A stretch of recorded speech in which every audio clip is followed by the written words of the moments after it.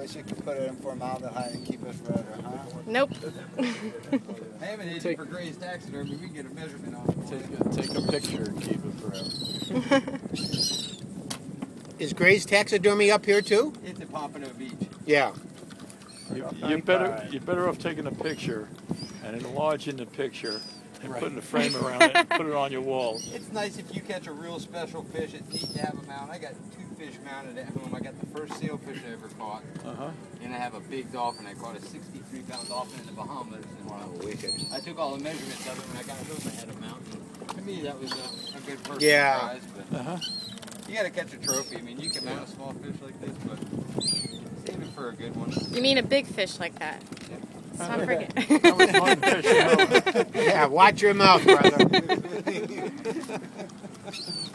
they're expensive, but sometimes you just catch that fish and like, yeah, I want to get it done. I still prefer the picture. You have to have somebody at home that will let you put it on the wall. That's right, told you, Frank Finland. Well, if you caught us, you will never put it on the wall. Do you know Frank Finland? I get it.